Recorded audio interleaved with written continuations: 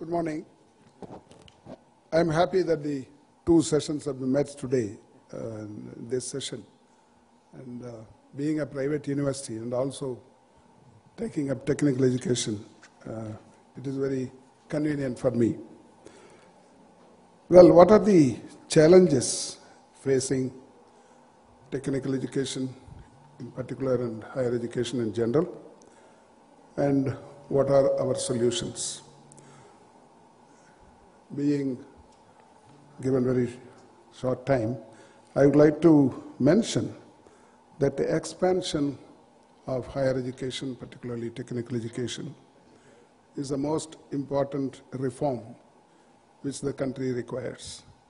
Because when we talk about reforms, I have seen all regulations, rules, pending bills. All of them aim at more controls and more centralization of power.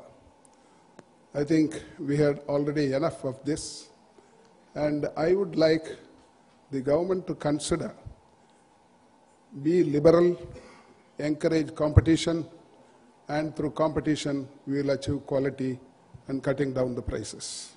That's what is happening in the economy. As far as expansion is concerned, there was a comparative study in the year 2010 which said that India's GER is 16%, whereas the world average is 27%. Countries, the emerging economies, for example, China has 26%, and Brazil has 36%. And some of the advanced countries, it varied from 50% to almost 100%. And what is it that we are doing to expand higher education and also technical education? In the last 4 years, not a single university was allowed, private university under the central government. That's why people went to states, and we have around 200 state private universities now. When colleges are more, we always find the media writing mushrooming of colleges. That may be true of 3 or 4 states. As a whole country, there is so much disparity. Take, for example, the South plus Maharashtra. Their population is 1/3 of the country, but these states control 2/3 of the educational institutions, both universities as well as colleges. So such a disparity exists, and disparities there are many things, gender-wise, rural versus urban, male versus female, state versus state, etc. But as far as expansion is concerned, I would very much like that all those students who are eligible to enter into higher education must get a seat. Take, for example, the classic example is Delhi itself. We had more than 1 lakh applications for arts and science in Delhi, whereas we have only 50,000 seats available. And in one college, they did not entertain any application below 100%. This is true of even leading states like Maharashtra, Tamil Nadu, or Karnataka. In professional courses, they begin with 100% in centum marks in +2 or class 12 and stop with mostly 95 or 90. In fact, there is a case pending in the Supreme Court now from Tamil Nadu. A few students who have secured 99% have gone to the court, approached the Supreme Court for getting a medical seat in the state. This is the kind of situation exists, and wherever there is a shortage of a commodity, I was a minister for food sometime in Tamil Nadu. If there is a shortage, there will be hoarding, there will be dual pricing, there will be black marketing, and there will be corruption. That we should not allow to happen in education, which is happening now. So I want a liberal policy by the government. Both central government and the state government should invest more money in higher education, particularly in professional education, and also allow private to come up. Now we are restricting only to trusts and societies. We should allow even companies also to start. Finally, the proof of eating in the pudding. The pudding is in the eating.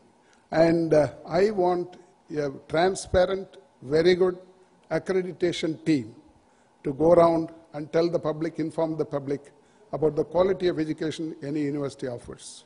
If there is a competition, ultimately only those who do well will survive, others will die on their own.